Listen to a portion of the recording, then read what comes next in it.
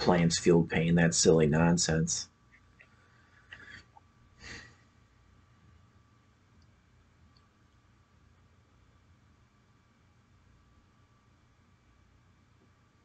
So, so Gary Yourofsky has to deal with this silliness that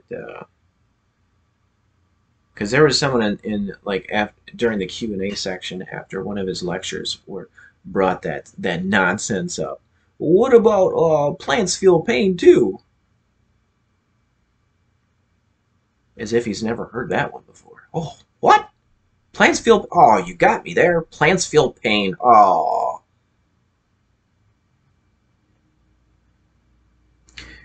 No, he didn't say that. Gary Yourofsky, so he says, and this is another point that Earthling Ed makes.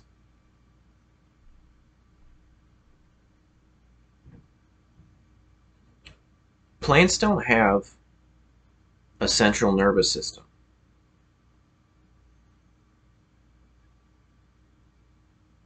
So they're not sentient. And I have a definition here of sentient that I'll read off. Okay, so sentient is conscious, capable of feeling and perception.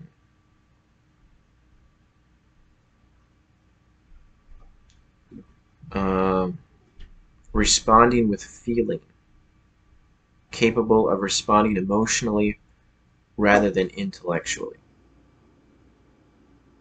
It's another extended part of the definition. So conscious, capable of feeling and perception. Plants are not sentient. There's another point that Earthling Ed makes about that silliness. Plants feel pain. I guess it's related to religion too. Like, why would God or why would nature allow this? Where if plants really did feel pain, they are rooted in the ground. They can't get away.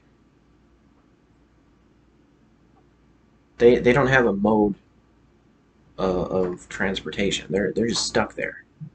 Unlike animals in the animal agriculture industry, they can move around. They can get away if somebody's trying to hurt them.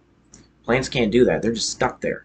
So it would be really horrible if you want to say God or nature designed it, or if plants actually like could feel pain in the same way that like a turkey or a chicken or a cow would. If they felt it, if they felt pain, if they had a central nervous system, how horrible would that be? Because you're just stuck there. You can't get away. So why would nature or God allow that? So logically, it doesn't make sense, this plants feel pain nonsense. So that was Earthly Dad. But back to Gary Yourofsky.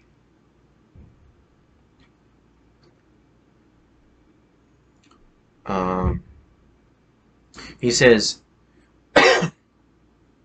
what do we call someone that's in a coma, who's not aware of their surroundings? They're just laying there. They don't have that consciousness like a person would when they're awake. They're just laying there. They're not aware of anything. What do we call that person? They're in a vegetable state. They're not in a cow state. They're not in a pig state. They're in a vegetable state. So they're not aware.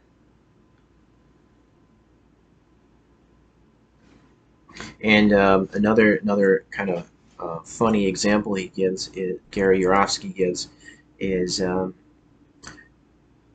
when there's a fire in a building, the fireman goes in the building to rescue the people first, And then if there are any pets in there, any dogs or cats, the firemen will go in there and make sure that the dog or cat gets out safely. And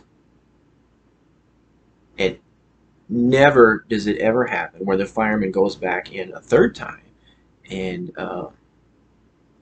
and says to the other fireman, "Let's go and rescue those flowers in there. Let's go rescue the basil plant, the rhododendron.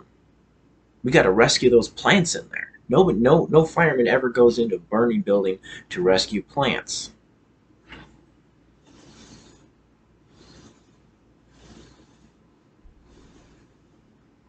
Plants feel pain. What a bunch of nonsense. What a pathetic excuse to say, "Oh, well, plants feel pain, so I should be able to eat animals." Pathetic.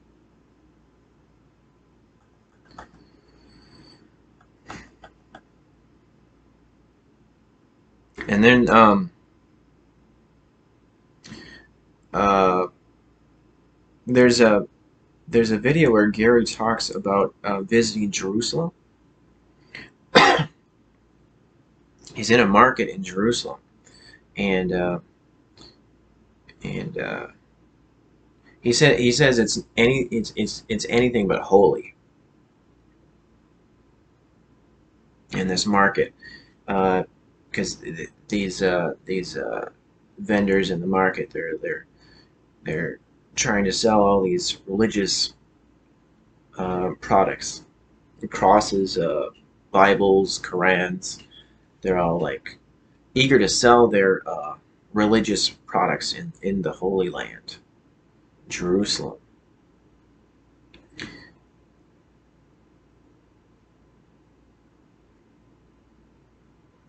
And Gary's with his girlfriend in Jerusalem, and she's going around picking up like crosses and other religious items, like looking, yep, oh, made in China, made in China, made in China.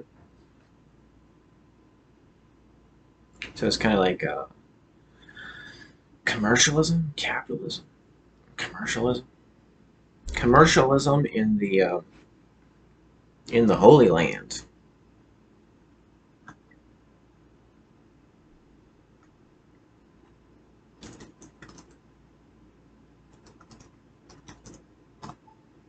Commercialism principles, the principle and methods of commerce, acting for profit, excessive emphasis on profit making. Uh,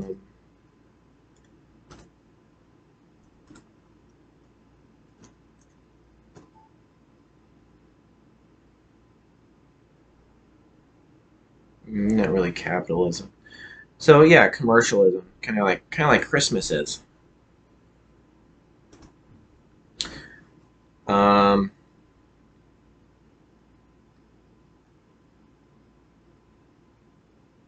and so back to the Gary's visit to Jerusalem. Um,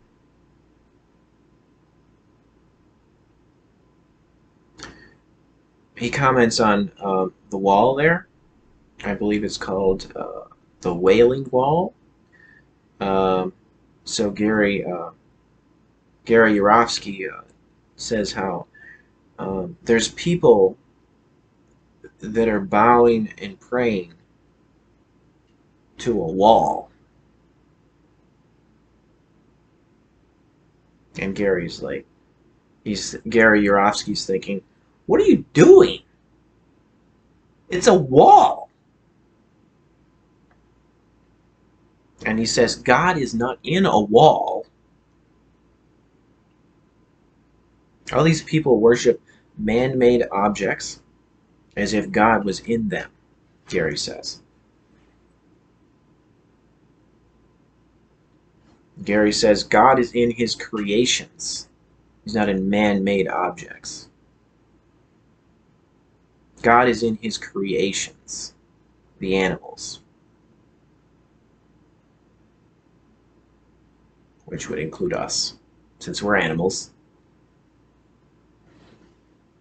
So we should be treating the animals with respect if we want to be like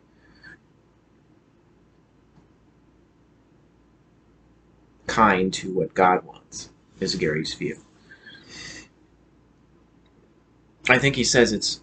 I think he might say it's blasphemous. It's kind of blasphemous to kill God's creations, the animals. But yeah, there's a lot of sacrificing going on during the Bible times, so people did not feel that way back then.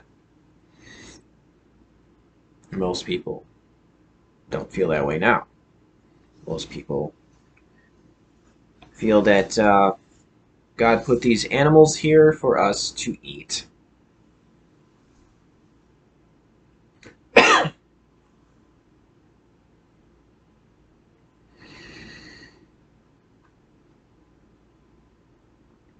God is not in a wall.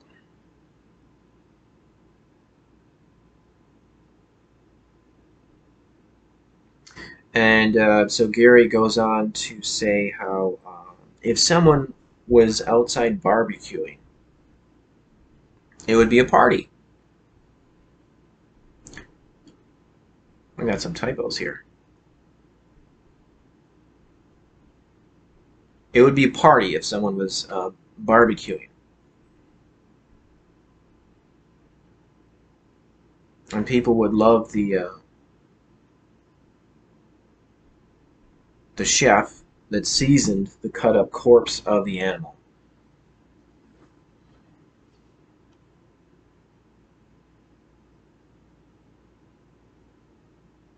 Would take the Bible or the flag, both man-made objects, and burn them. And people would form a mob, and there would be a riot.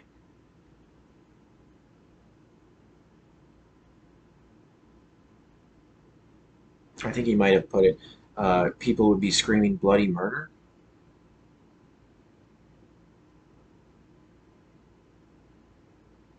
Over the destruction of man-made objects, uh, uh, but they wouldn't over actual murder of animals. They would be having a party over that.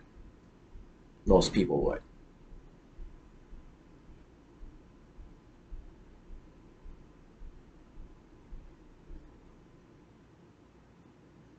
There go the neighbors again. Um, oh,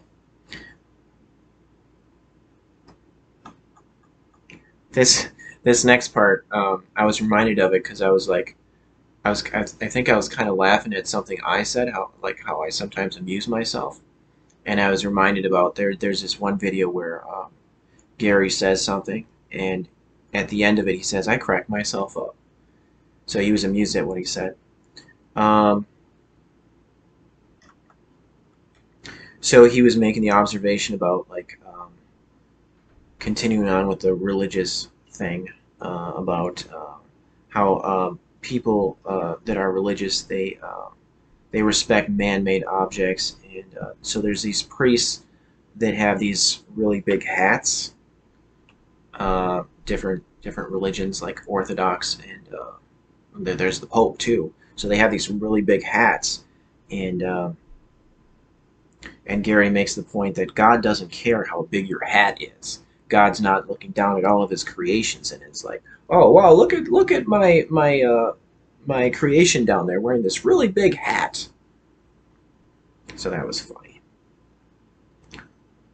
The silliness about how religious people feel like they need to wear a really big hat because it's important.